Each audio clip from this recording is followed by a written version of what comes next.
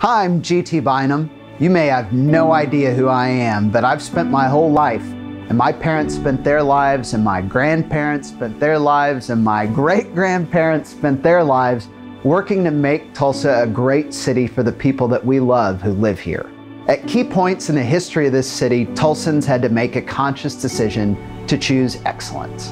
In the early days, when most Americans had never even seen an airplane, and a great group of pioneering Tulsans decided to found one of the first airports anywhere in the United States, and because of that, the aviation industry grew here in Tulsa. Or nearly half a century later, when a great group of business people here in Tulsa decided they were not going to allow downtown Tulsa to turn into a warehouse district and instead built one of the best entertainment districts in this part of the United States. For me and my wife, our kids are the most important thing in the whole world to us.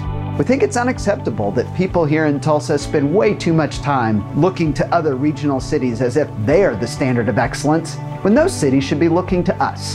If the history of our city proves anything, it's that when Tulsans unite, they can achieve great things. And so, after 8 years on the Tulsa City Council, here I am, running for mayor.